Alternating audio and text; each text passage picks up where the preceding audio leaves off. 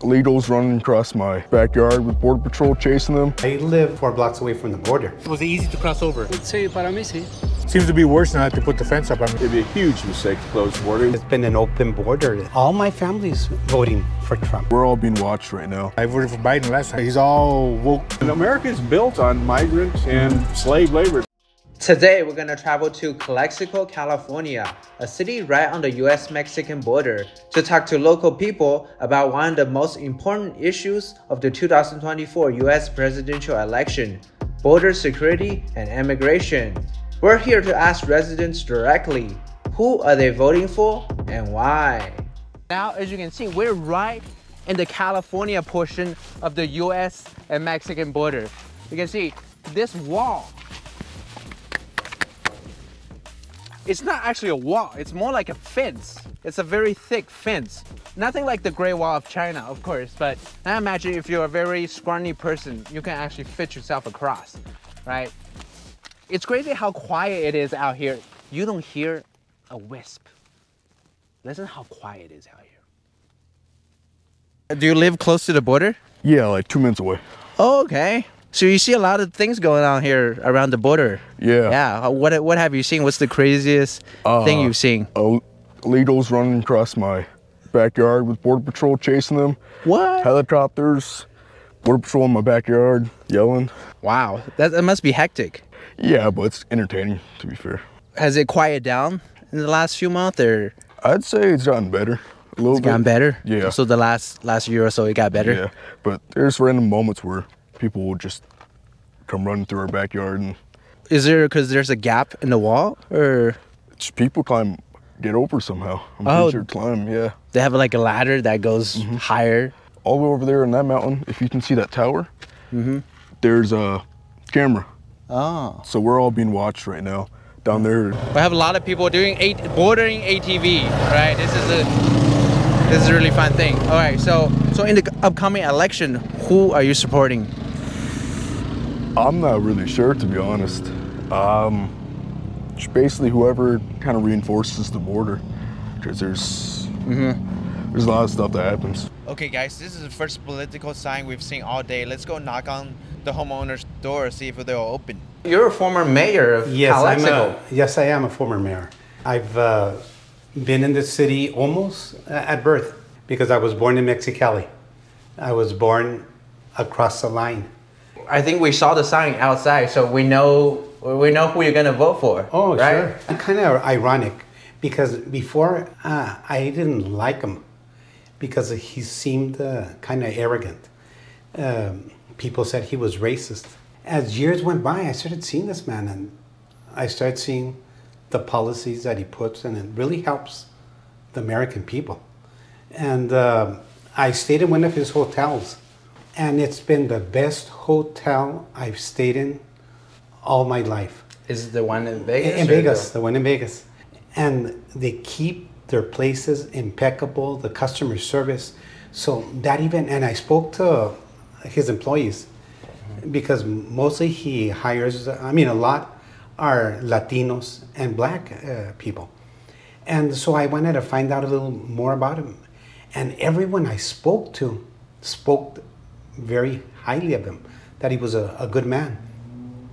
I saw him when he was our president, and we felt safer. I live 4 blocks away from the border. And when he was president, we didn't see the traffic we see today. Today we see a lot of illegal activities, crossing the border. So we had a more secure border.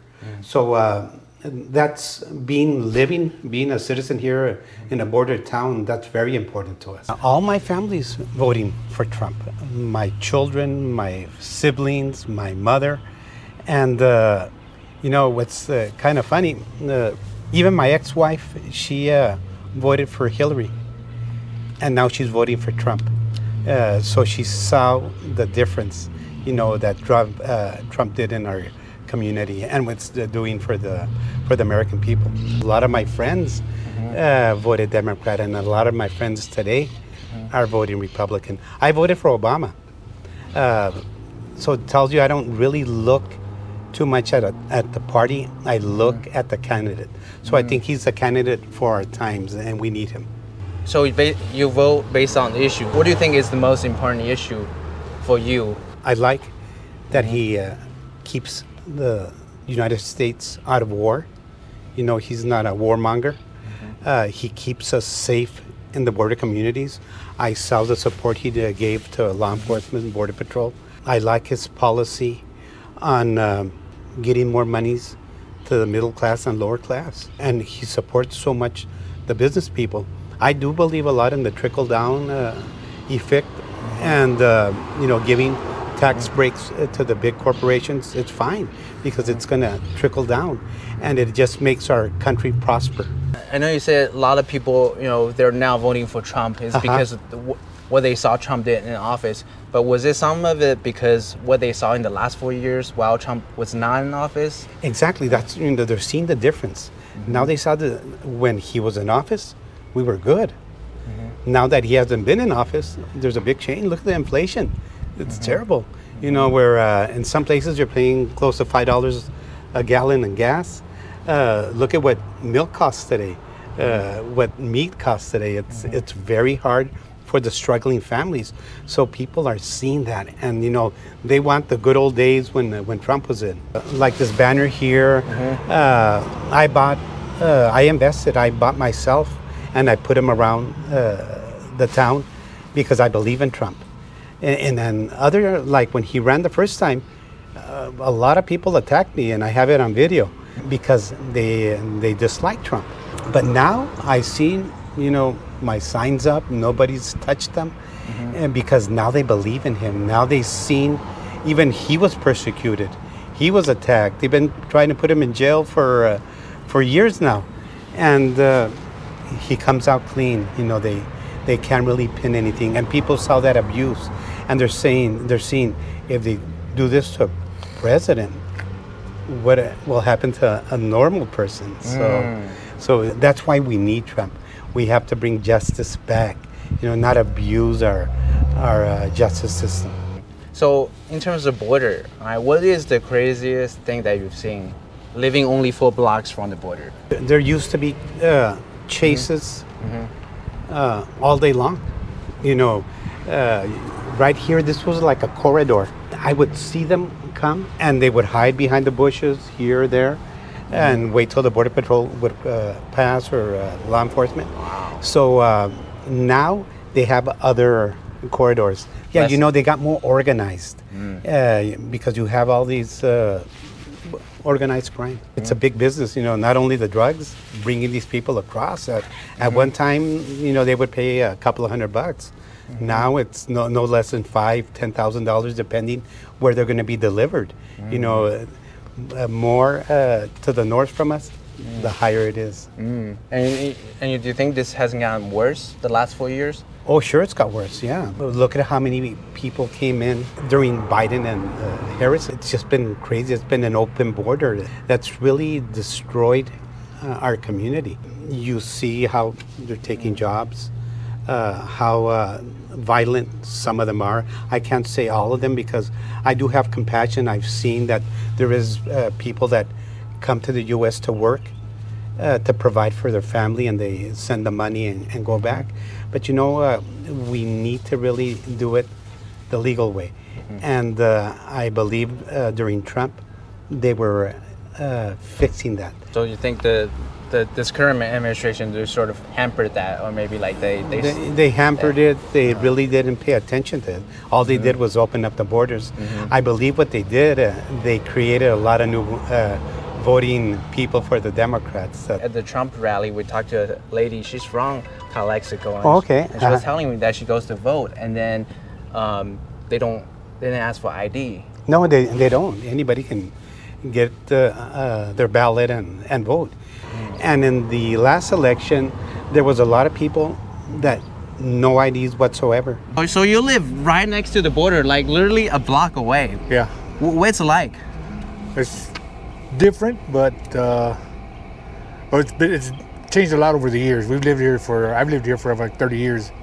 My wife has lived here all her life in this house, and it's just completely different than what it was before. You know, we have a lot more crime, a lot more illegal immigration going on. Seems to be worse now that they put the fence up. I mean, more people trying to come across. So it's gotten worse after they put the fence up? In a way, yeah. So before there was no fence?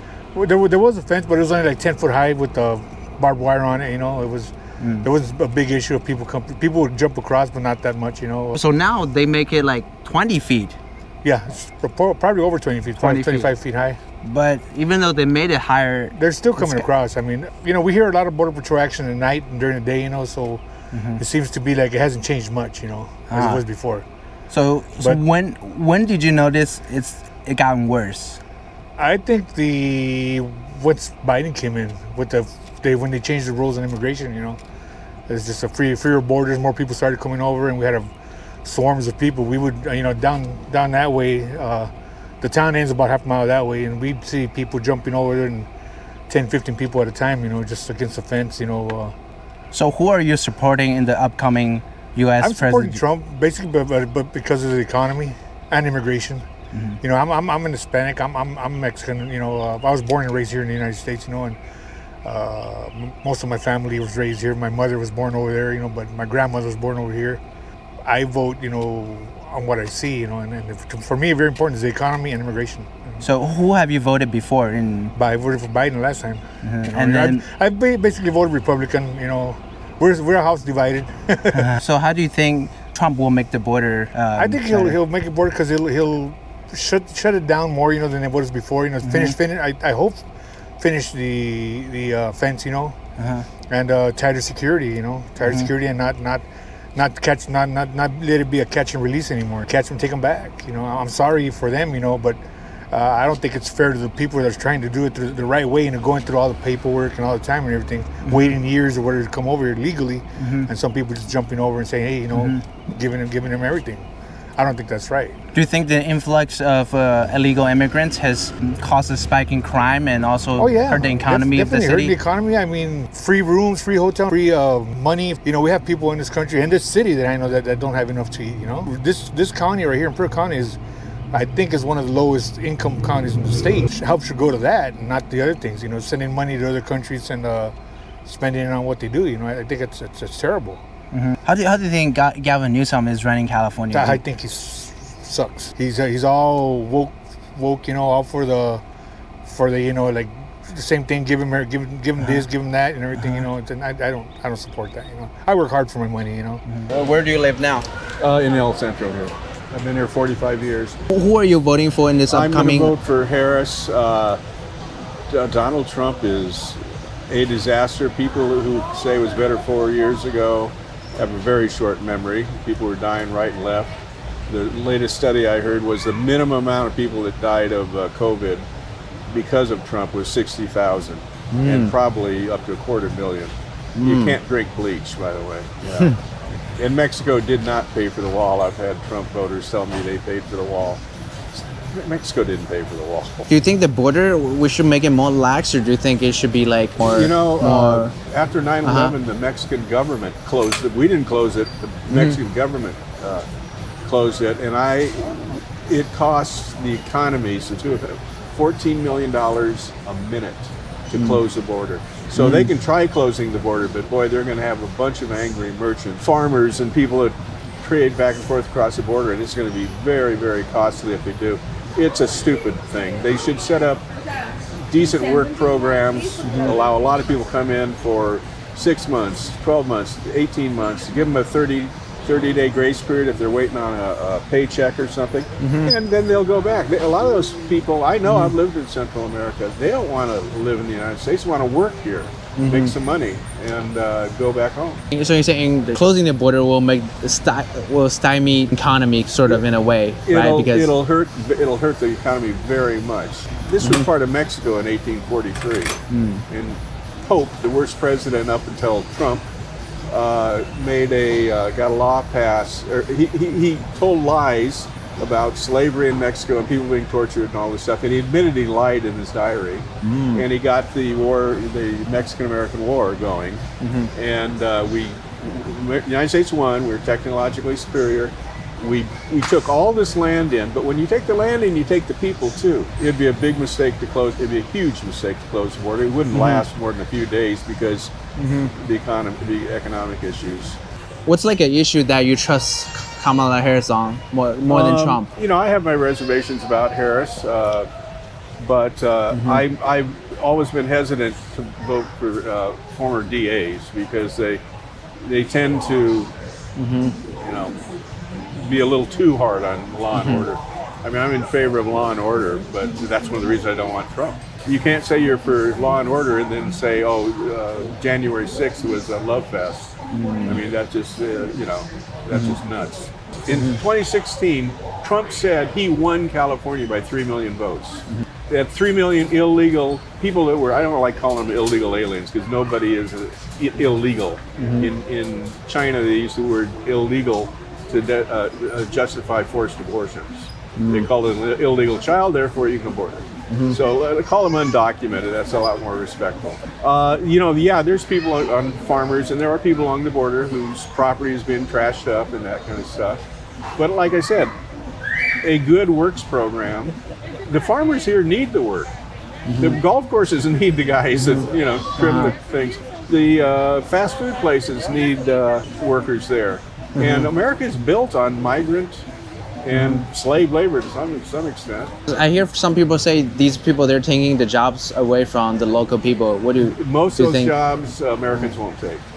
The jobs they're talking about, we're talking about grubby, dirty, the kind of jobs I did getting through college, you know.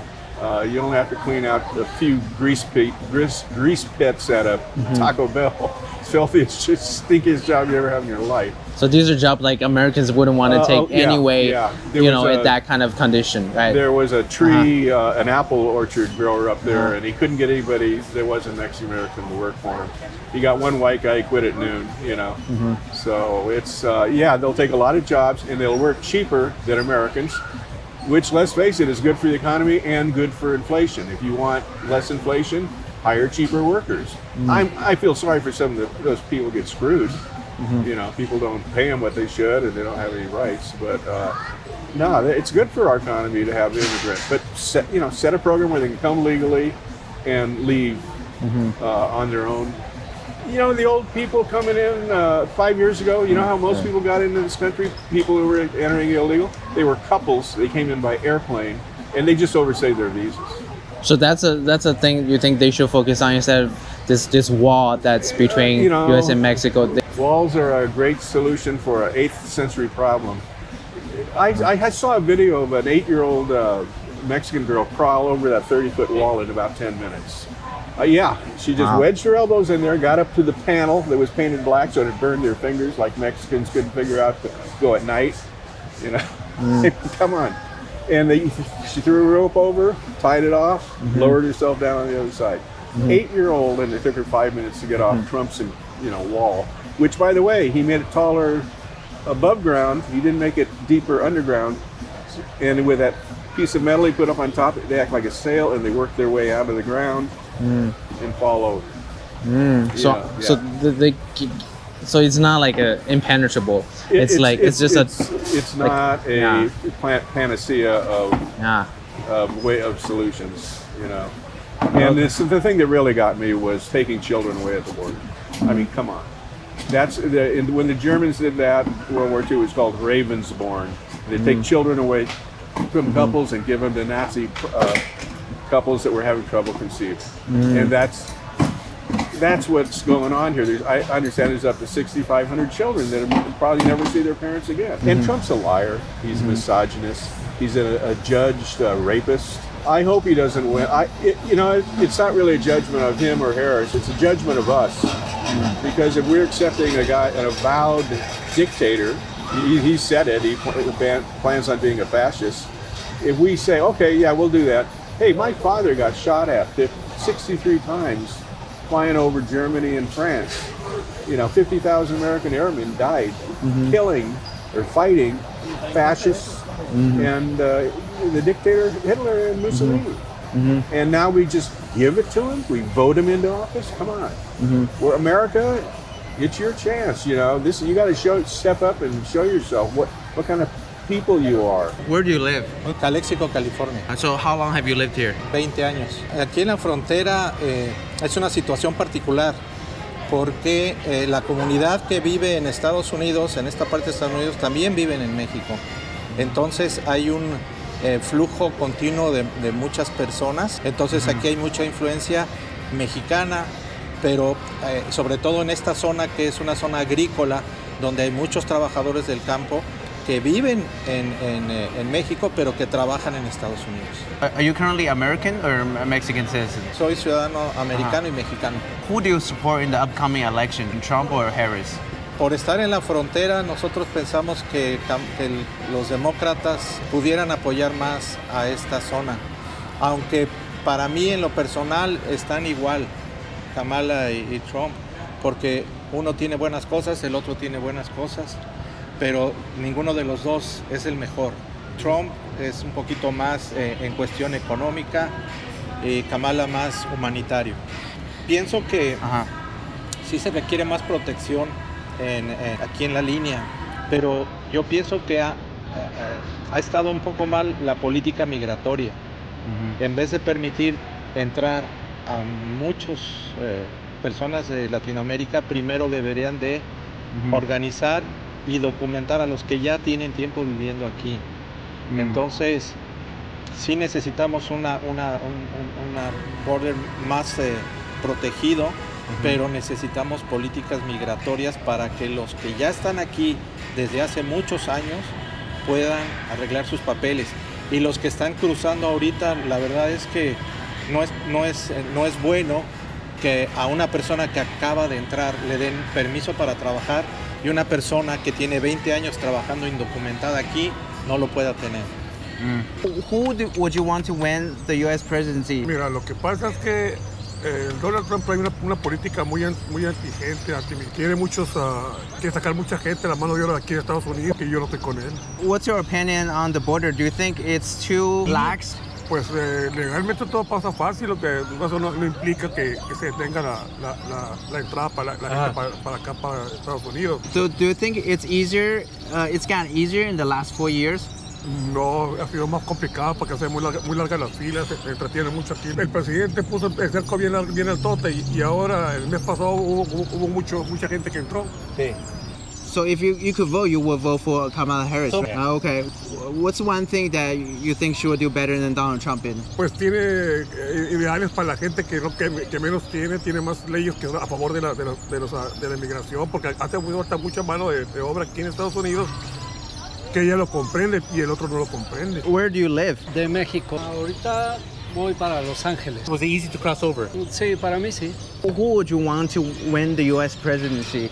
Donald Trump. Why? Porque promete la estabilidad económica, pues que vuelva a la normalidad. Sube la economía en todo el mundo cuando... He's against immigrants. Why do you like him if you're an immigrant? Él no quiere que los emigrantes lleguen aquí porque llegan ilegal.